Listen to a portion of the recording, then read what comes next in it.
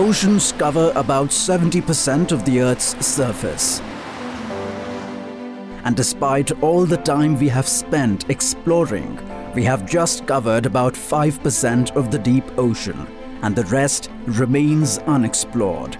As the resources on Earth deplete and the danger of deteriorating the natural balance increases, scientists have started working on finding alternatives in the deepest depths of the oceans. The world's oceans have always been the basis of life on Earth, in the form of climatic reserves with fisheries, aquaculture, trade and tourism, and transport. Their depths are also a store of unknown wealth like minerals which are important for human life and may come in handy in the long run. Keeping this in mind, the United Nations has declared the decade from 2021 to 2030 as the decade of ocean science for sustainable development. India is one of the few countries that have been undertaking ocean missions in their bid for sustainable development for a long time. The cost of the mission has been estimated at 4,077 crore rupees over a 5-year period and will be implemented in phases. The estimated cost for the first phase for 3 years is 2,823.4 crore rupees. Oceans contribute 5% to global GDP and provide livelihood to 350 million people. Using ocean resources for economic growth and improved livelihoods while preserving the health of the oceans is called blue economy, which is now being given a lot of emphasis.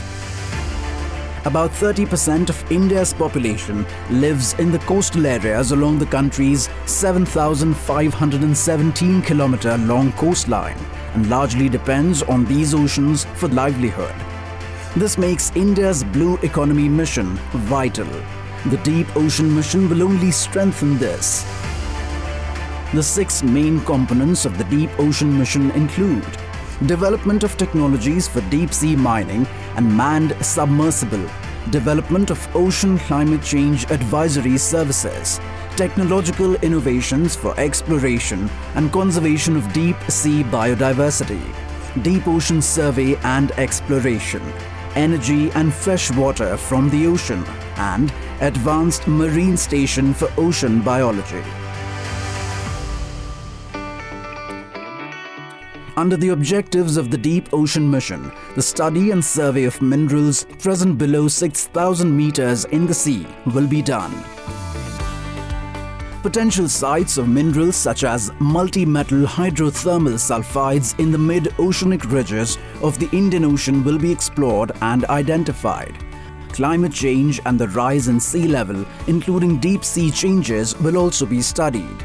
Bioprospecting of deep-sea flora and fauna, including microorganisms, and sustainable use of deep-sea bioresources will be studied. Currently, only America, Russia, France, Japan and China are capable of such a campaign. India will be the 6th country in the world to undertake a deep ocean mission and will have to develop the technology itself. Therefore, under this campaign that is to be completed in 2 phases, along with the development of ocean technology, skilled human resource in marine biology and marine engineering will also be created. The country's leading institutions and private industries will get a new opportunity in the development of indigenous technology that is required for mining in the oceans. The development of small and medium enterprises and startups will be accelerated due to the establishment of necessary infrastructure for the design, development and construction of equipment and ships. This will lead to increased employment opportunities. That is why this is a huge step towards building a self-reliant India with a blue economy.